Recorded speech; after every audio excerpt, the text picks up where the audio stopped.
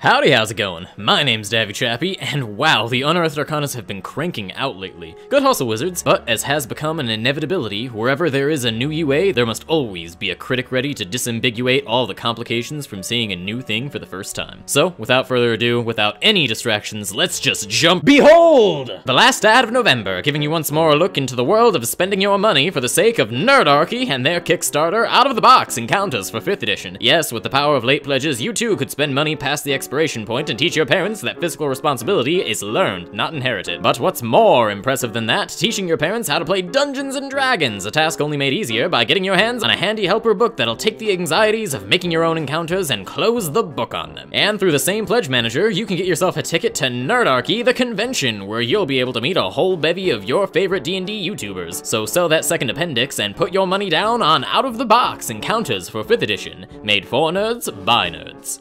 But with that out of the way, let's begin. So first up on this cavalcade of mind fluffery is the Psychic Warrior, a man who puts his brain before his brawn so that he can stab you in the brain with his brawn. As a Psychic Warrior, you'll start out by being able to augment your fighting power with psychic abilities, giving you the choice on each long rest to either do additional psychic damage or use your reaction to reduce damage around you, with a minor buff to these abilities at level 10. You also get an invisible mage hand, and as you gain levels, you can use the force to push or pull people while also dealing psychic damage. You can spend a single attack to create a half-cover strength bubble around you that lasts for 1 minute and comes back on a short rest. You can further enhance your attacks by dealing additional psychic damage, knocking someone prone and giving them disadvantage on attacks, and your last ability turns you into a psychic powerhouse, giving you an extreme buff for 1 minute that heals you each turn, lets you move faster, and lets you easily get up from prone. Now, overall, this subclass has a lot going for it. The initial defense buff is weird because it is super powerful in the early game and makes me wonder why anyone would ever take the offense buff, and reducing damage never really stops being very, very useful. It just becomes less very, very useful as time goes on. The free mage hand is nice, the force push and pull makes me want to exclusively wield a sun sword with the subclass. The mind shield thing is fine since half cover isn't really too powerful and Windu strength saves actually come up. The agonizing strikes are far too powerful for my liking, but it's less of the ability itself and more that you can just do it 5 times before they tell you to stop. And the psychic dreadnought is dummy thick. Overall, this subclass has wonky balancing issues, but nothing that I think needs to be completely stripped or reworked. Moving on to the next stabby subclass, the soul knife takes all the edge hidden and locked away in the inner recesses of your mind and unleashes them, focusing and folding them over each other infinitely until it forms the ultimate manifestation of edge, a knife. As a soul knife, you gain what amounts to a throwable psychic short sword that returns to you when you lose it, and you can choose a psychic benefit just like the warrior when you finish a long rest. These benefits are 30 feet of telepathic communication, a movement speed of 5 feet, or increasing your hit point maximum by both your level and your intelligence mod. I wonder which one you'll choose. After these features, the soul knife gets the ability to force each creature they hit with their knives to make a wisdom saving throw or else be feared until the start of the soul knife's next turn, and there is absolutely no limit on how many times you can do this. And your next ability effectively gives you the invisibility spell, and your last ability lets you swipe your blade through someone's mind like it was a credit card from up to 30 feet away to both stun as well as deal massive damage to them. So the hit point increase is silly when compared to the other abilities you have to choose from, but it's not busted just in and of itself. In fact, I'd say that the telepathy power is more alluring in the early game, but that health increase will just get tastier as the story goes on. That movement speed increase though is really not that interesting when you put it into the context that you can already dash as a bonus action. However, that fear ability is nutso any way you slice it. If it goes off, you can say goodbye to that enemy for a good turn or two, and again, there isn't a limit to how many times it can be used, only that a creature that makes a save doesn't have to worry about it anymore. If it were a limited use ability, I could understand, but just being able to go around stabbing people and then whispering Mandalorian spoilers into their ear it's just not okay. The invisibility is fine, especially when you consider that by the time you get it, spellcasters will have already had it for a while, and the insane damage is a little annoying that it stuns, but honestly, by that point you'll be level 17, and all the important people will have legendary saves, so it's really just a bit of damage that doesn't even proc sneak attack. But the last subclass of this UA seems to take the Psionic and turn it into a wizard subclass, a practice that has historically been very well received. As a practitioner of the Psionic tradition, you get your own personal Psionic focus, an item of personal significance that can be anything from a crystal skull to a lucky coin to the 7th season of The Office, and you can use this spell focus to reroll 1s on psychic or force damage spells, as well as bring it back to you if it ever gets lost. Your other initial ability gives you a free cantrip that's been modified via the use of your psychic power, giving you either an invisible mage hand, a silent message, or a friends that doesn't cause people to hate you afterwards. As your training continues, continues, you will quickly develop a thought form, which turns you into a 4th dimensional thought being that is resistant to mundane and psychic attacks, and you get to cast magic without requiring any components besides the ones that cost money. Past that, you can innately cast Dominate Person, Telekinesis, and Scrying without needing any material component at all. You can add your intelligence modifier to psychic and force damage, and you can walk through walls, disappear, and fly whenever you go into your thought form. Okay, you can't disappear, but I wanted to make the joke, sue me. As seems to be the case with these subclasses, the choice between features that you make at the beginning is so lopsided that it is giving me scoliosis. What's the point of having a slightly better message or a mage hand when you can have a permanent advantage on everyone you talk to forever? Eat your heart out, Enchanter. Besides that, the almighty thought form is just a free barbarian rage, but it's better because it lasts for 10 minutes and you're a spellcaster, so your spells are buffed too. This is going to be annoying for some DMs as they realize that the one singular weakness that a wizard has is that they're easy to kill if you actually get on top of one. Wizards traditionally have a lot of spells that do a lot of damage, and they can pull a lot of tricks to either keep you away or just get away if you manage to reach them, but there's just something dirty about giving them a feature that effectively invalidates their one weakness in the first place. If you wanted an unstoppable wizard, here you go. Overall, I think that these subclasses are close to being balanced, but some of these features are gonna either need to be tweaked or completely replaced if they want to pull back on this pervasive power creep that we've been seeing a lot of recently. But in an added bonus round, this article also introduces a bunch of new psionic spells and 2 new feats, so I'm gonna really quickly go over them the only way I know how, with an arbitrary and ultimately meaningless ranking system.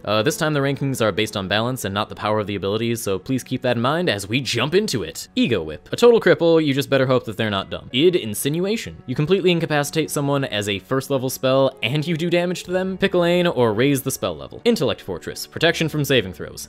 Nice. Mental Barrier. A level 2 spell that acts as a quick save against mental saves. I actually really like this. Mind Sliver. I love cantrips that do a thing and then also do damage. Mind Thrust. I don't like the fact that I'm ranking the power of your thrust, but considering what it does, I'd say that you're knocking other people senseless too. Psionic Blast. An alternative to the classic Fireball and Lightning Bolt spells, you can now hit people with the Vast Glove. Psychic Crush. A pretty great Mind Crush ability. There's not much to say about it. Thought Shield. I like that this spell is balanced more around when you need it than trying to be the next big major important spell. Telekinetic. It's redundant for these subclasses, but it's still great for everybody else. Telepathic. It's redundant for these subclasses, but it's still great for everybody else. But that'll about do it. I hope you enjoyed this video. Leave a like, comment, subscribe, ring that bell to induce hypnotic signals that will unlock my big brain potential, and maybe support me on Patreon so that I can afford enough weed to unlock my maximum thought. But yeah, Davvy out.